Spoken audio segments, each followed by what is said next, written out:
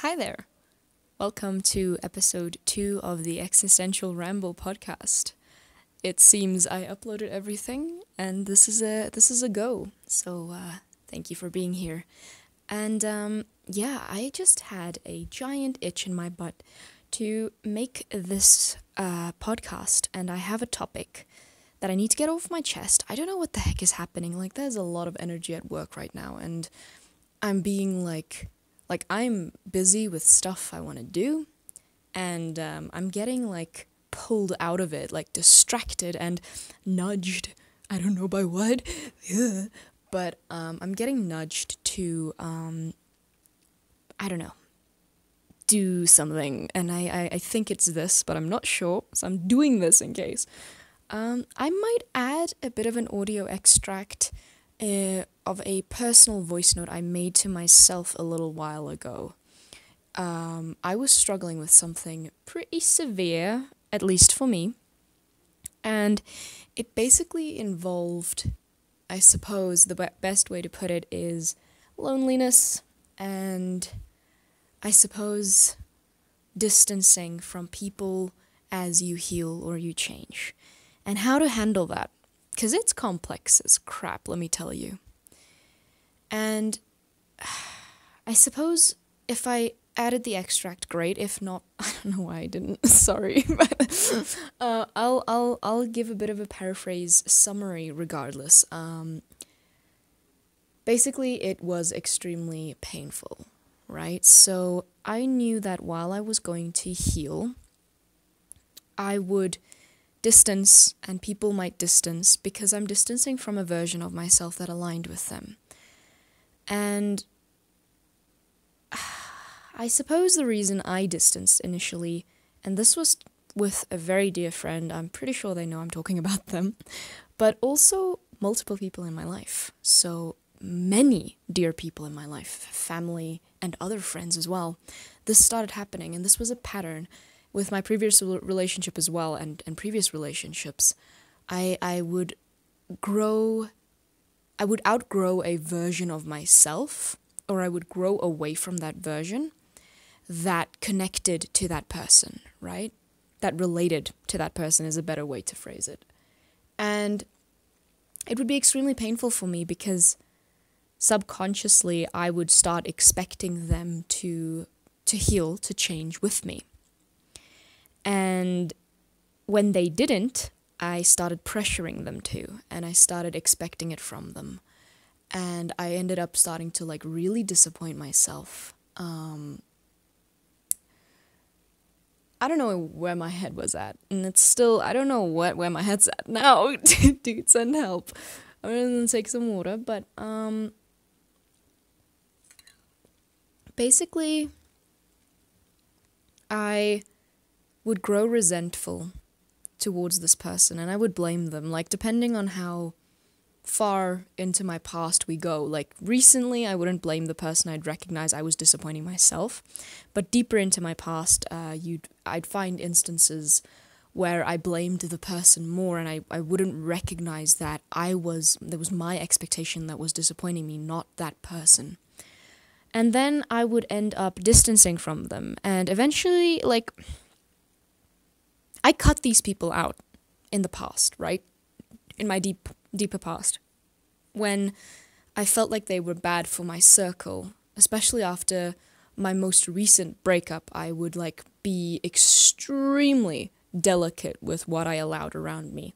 And if something was bad for me, I just cut it out.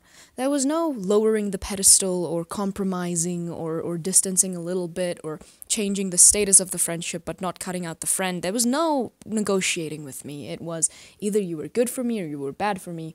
If you were bad for me, I would cut you out. If you were good for me, great. You're safe. And that, I think, made things very complicated. Even though it was very black and white for me, it made things really harsh because I would resent this friend and this loved one, this person. I would resent them for not changing with me, and I would feel extremely frustrated because the pattern continued, and you know, the people I cared about most fell into this pattern, and I kept wondering, hey, I feel like the universe is trying to tell me something. Why is this repeating? This is ridiculous. Why is it repeating? And I kept getting so frustrated, and I kept handling it and becoming, I suppose, more mindful in the way I was handling it. And if you hear any scuffling in the background, it's my kitty. But I became more mindful of handling it. And I know in one of the monks I listened to, he mentions, he trained as a monk, mentions that it's okay to repeat negative patterns.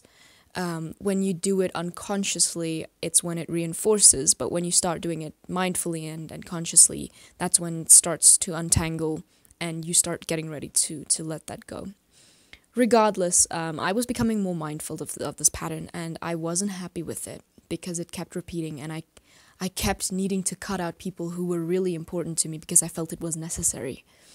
And yeah, I'm sharing all of my experience, by the way, as again, some, I guess, what I'm learning right now, as Jennifer Hale calls it, road rash. And I'm very young, right? I'm 22 right now, so I'm very young, very tiny still, so much to learn, and I'm literally just sharing along the way. As I said in my episode 2, I maintain the right to change my opinion as things go along.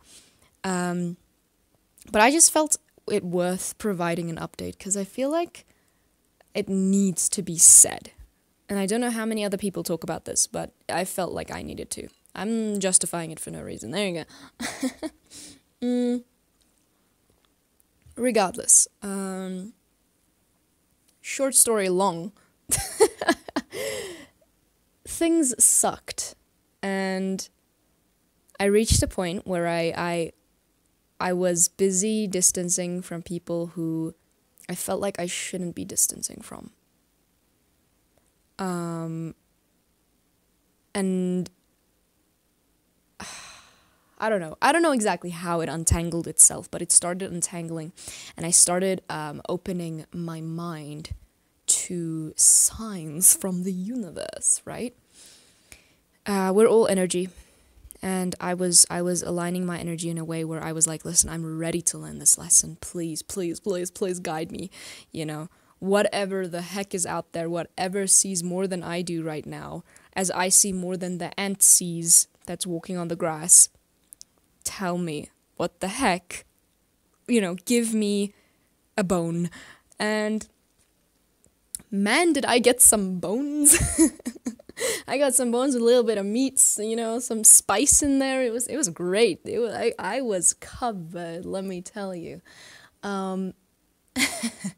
I basically, on my Instagram, I use my Instagram purely to follow mentors, right? So I don't do anything social media related. But I got so many of my mentors, like, posting videos and tips about, that were really, really relevant to my situation. And at the very least, I was hearing it in a way where it was really relevant. So I chose to hear it in a way in that regard, if that aligns more with the belief system. But to me, I felt like these were excellent. They were so applicable, dude. So basically, as I said, short story long, I think I'm at a point where I know what the heck I was doing wrong, and I know what the heck I can do to make it right. It's just about application now. I also feel like I'm at a point where I have the best chance of applying it right now. I don't think I was able to receive this information in the past, and that's probably why I received it now. But among many things, I learned that, number one, it is not your this is from Laurie Wheeler. It's not your responsibility to change, or it's not it's not anyone else's responsibility to change with you. You are allowed to feel in pain that you have outgrown a version of yourself that connected and related to this person, but be very careful not to fall into victim mentality, which I heard a lot, but I think I only came to know what the heck that meant, what victim mentality meant. Where your attention goes is what manifests, right? So I would be on like a hangout with like two of the closest people in my life, and like right now I'm a lot more, I suppose, focused on my mental health and development than they are, right? So everyone has their own issues, and right now they have other things that they are focusing on, not in the place to really receive or work on the same things I'm working on, right? Not in the space. That's perfectly fine. But the thing was that when I was sharing with them, I struggled to feel celebrated, right? So I would share things like what I'm sharing here, and they would respond very poorly, almost disappointingly, because I expect them to engage with me because I engage with them, and then they wouldn't. And I got so angry because, like, that's so unbalanced, bro. What the heck? You know, you talk about this stuff that has no relevance to me, but somehow I find a way to find it interesting because I learn from you, and I'm at this space where whatever anyone tells me is important to me, but yet I share something important to you, or to me, with you, and you're just like, oh, cool. Anyway, and I'm like, oh, dude, what the heck, dude? Turns out, it's okay if they don't do that. And when they did that, I would enter victim mentality. Suddenly, I don't know, it's trauma response, it's a reptilian brain and poor inner child being scared and desperately wanting to be loved, responding very quickly in a way where suddenly my focus is on, oh, I can find no one to relate to. No one gets me. Socially, my life is in shambles. My social life is chaotic. What the heck am I doing? I'm so alone. And my whole life, most of my life. And I really, I want to take a moment to celebrate and to acknowledge the people who were there. And especially recently, you started being there a lot more as well. But I don't want to say but, because that kind of destroys what I just said. And in the past, unfortunately, I got in my head a lot, and as a teenager, I did not have a lot of support. In episode 2, I admitted to literally using my teddies as friends, okay? So literally, I've had some struggles, bro. So I've got a lot of issues with loneliness, and I get in my head a lot, and I got in my head a lot with my relationships as well as a result of that. And yeah, when my friends didn't respond the way I expected them to, I would rehash the entire freaking episode that I did my entire life. The same stuff would repeat, the same attention stuff. And I just realized that, and here's when where the signs came in, and me starting to realize, oh, this is why it's okay. It's okay for my friends that I care about to not be in the same space as I am, and to not be in the space to necessarily be able to find the value in what I value, or to celebrate what I celebrate.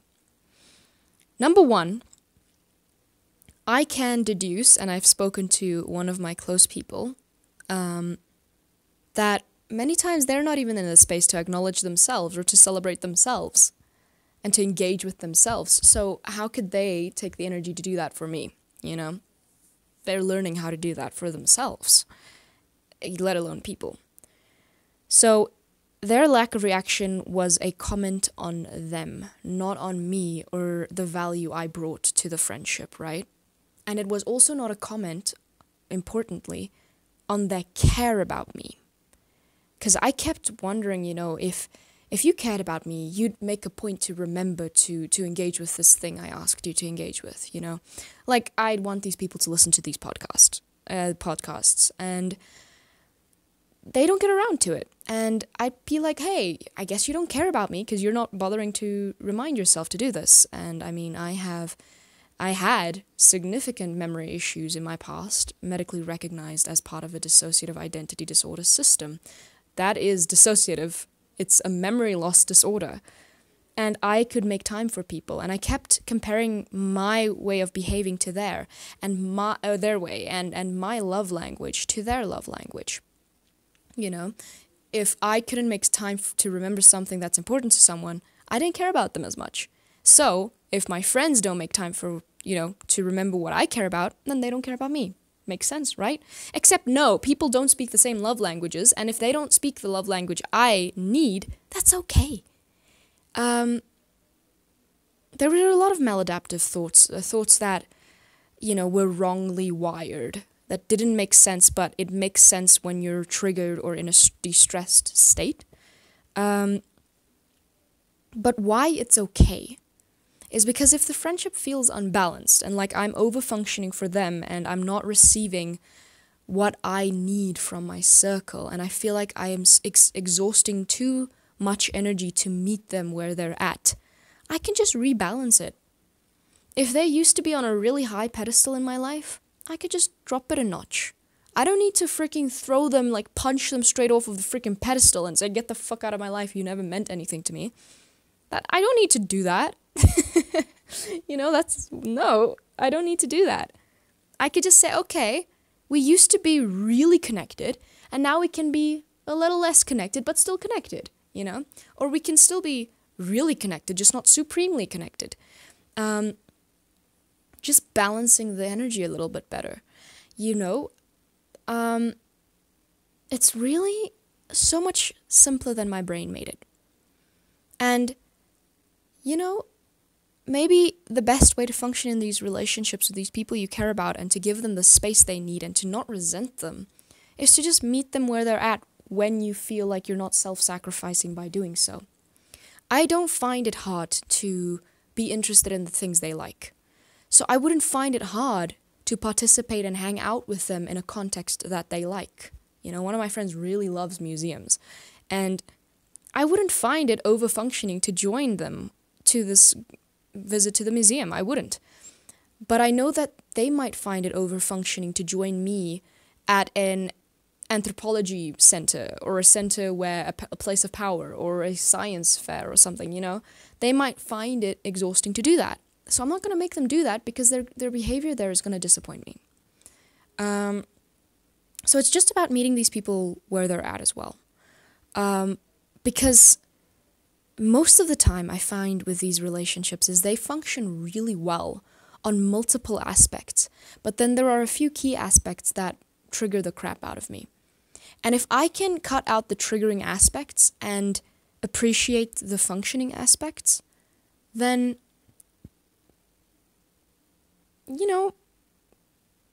that feels more reliable, and it feels like something I can freaking do.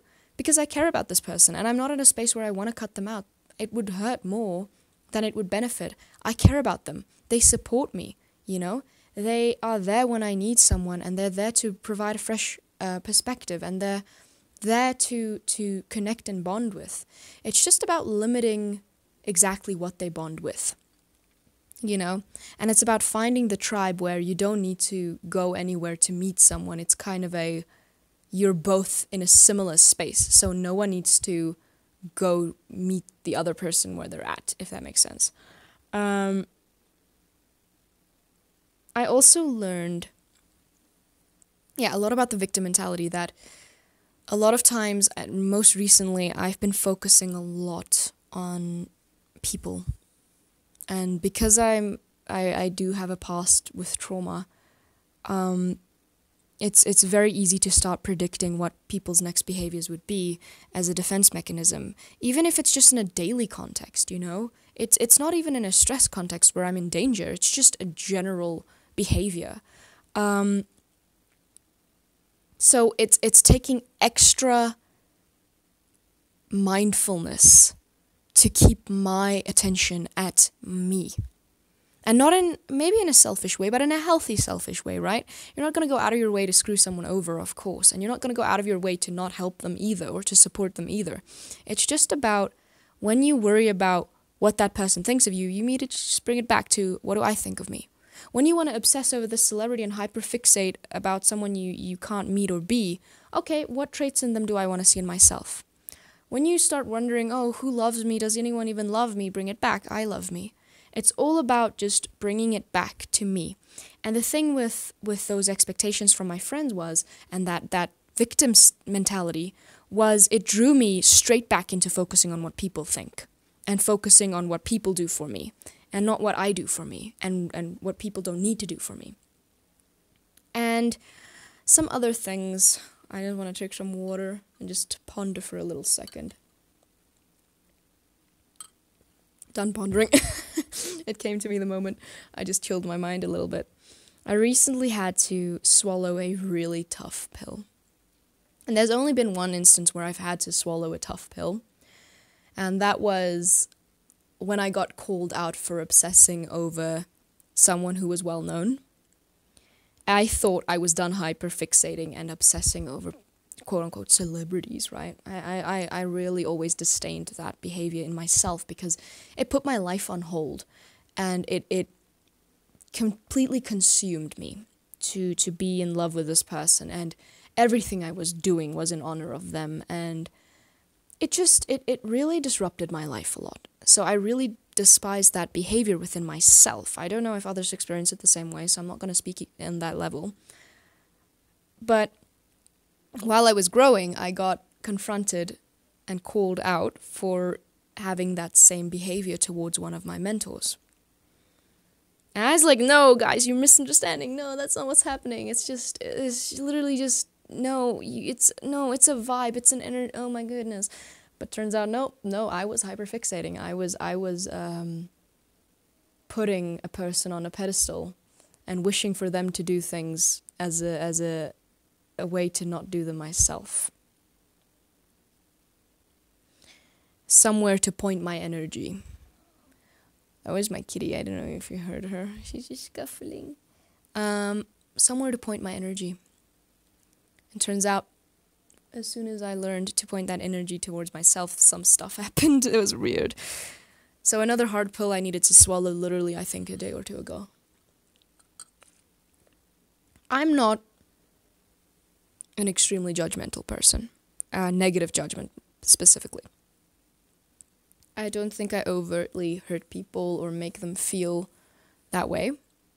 However, I had to confront and accept the fact that I was negatively judging those around me. And not in a good way. In a way where, even though I was speaking from a place of love and compassion, or at least I thought I was, it would come across as condescending. It would come across as exactly what I felt, which was life. There's one right way to do life, and if you don't do it that way, you're wrong. Turns out no, number one. And number two, it was hard to accept that I was throwing in subtle little body language, little tidbits that I suppose hurt those that I loved, and subconsciously heavily affected their energy and their beliefs about themselves. So that was difficult to come to terms with, right? And I narrowed that down to judging how they should be behaving, right?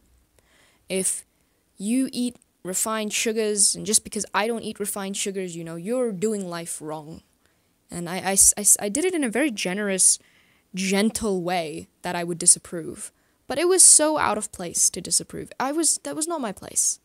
And it was inappropriate. And it's not fair. It's not how I want to function. I don't want to function from a place of disapproval. I want to function from a place of acceptance and love and patience and understanding and relatedness, so that I can truly embrace what I feel to be my soul. So realizing that I was doing this made me feel not great, because it felt like I was sort of beginning again at step one, which was superiority issues. Bro, what the heck do you mean, If you didn't listen to episode 1, did I say episode 2 earlier? I meant episode 1. That's funny. Anyway, yeah, so if you didn't listen to episode 1, I speak a bit about my growth arc when it came to superiority issues, then inferiority, and now trying to balance self-love and healthy self-love. So my judgment came primarily from expecting people to behave in specific ways and then being disappointed and disapproving what they should be doing. And I hear often from my mentors, that are all listed in the description, by the way. If I mention anyone relevant to the podcast specifically, I'll put them at the top. but you'll find everyone I follow on Instagram and I'm learning all of this from in the description. So if you want any resources or you are open to receiving more teachers and mentors and you want to become part of a community that, or form your own little mind community where you can follow people with positive vibes and amazing life advice, they're all there. So that's kind of where a lot of my information is founded on. So yeah, what I was hearing a lot from my mentors was that what you see in others and what you judge in others is a reflection of yourself. You are projecting. Usually it's a literal side-by-side mirror of what the heck you don't like within yourself and what you expect from yourself. So when I realized that I was shoulding other people, shoulding, meaning they should be doing this, I got brought back to the fact that I was shooting myself. I was making myself feel guilty and ashamed when I wasn't behaving the way I should be behaving, right? Oh, you're down again today. No. Oh, you're distracted again today. Why aren't you meditating? You know, you should be meditating. You should be being more productive. You should be doing this thing. And I do that with myself a lot, or at least I have been doing that, had in the past. Language is really important to me specifically, and I do think it'll benefit others for it to be important to them as well. A lot of times when you manifest and when you want to change behaviors, it's important to speak in the present as though those behaviors are already present. When you speak in a way where you're still struggling with them, that is part of manifesting them for that moment. You kind of put the change on the back burner for the future. When you speak, your brain eventually aligns with that. And where you focus your thoughts and your language, your brain will align. And that's only my belief and my belief system. If you want to share about your belief system, please do speak with me in the comments. I really would love to hear it. But yeah, that was pretty cool to be able to hold up that mirror and be like, oh, I am pressuring the crap out of myself to behave in my ideal way. No wonder I'm pressuring my friends to do it too. So that's something I guess the biggest takeaway of that podcast, or this podcast, is just take note of what you see in other people and what you judge in other people, specifically negatively judge. Because this has been so helpful for me, because I was able to narrow down how to do it. I would not magically stop judging others or shooting. Good gosh, am I going to be demonetized? I don't know exactly how the rules work here. I was not going to magically stop expecting other people to behave the way I wanted them to. But what I could work on as a foundational step was stopping myself from pressuring myself to behave in the way that I wanted myself to behave in. I could start with that. Because the moment I started loving myself, I started loving people. The moment I started being more kind to myself concerning mistakes and failures, the more kind I became to people about those things. So the more I can come to a place where I stop judging myself, pressuring myself, and expecting myself, and I should be doing this and I should be doing that. Ideally, if, my past and patterns are correct, that'll translate to people. So I know most of this podcast was primarily some backstory and a conflict I was dealing with, but I felt it worth mentioning.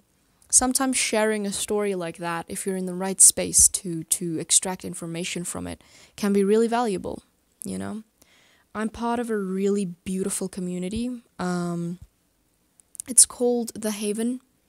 It's hosted by Jennifer Hale on her Patreon, and water sip, stay hydrated. I would invite anyone there or anyone interested in self-growth to join that community. It's not really a community to freak out about all of her work and her fantastic, portrayals in games and characters and things like that. It's not a space for that. It is promoted as a space to freely speak about anything. Life. It's life advice, right? And there are monthly streams where we have a live talk all to each other, or rather all to Jennifer. Each have a turn. And I learned a lot of what I know through those streams, just by listening to other people's stories and then listening to the wisdom that comes out of that, and Jennifer's response to it and the person sharing's response to it. Like, there's a lot of wisdom in stories. So I do trust that this podcast lands well and that it's still beneficial to you. I want to get myself to a space where I can serve more, as water serves, as food serves, as, I don't know. I just want to be able to serve myself and people more efficiently. And, of course, it would be beneficial if it's beneficial. I don't know what the heck, semantically null sentence there. I don't know, just...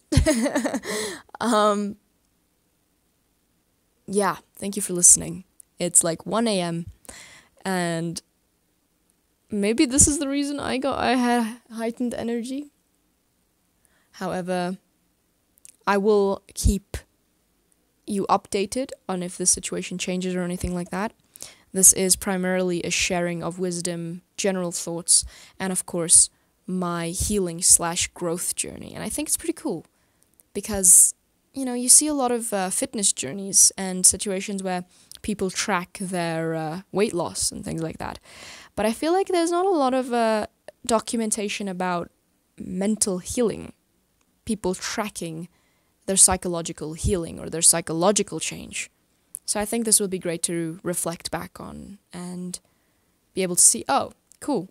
So a lot of the channel might be situations where I present an issue I was facing and then also the solution that I found.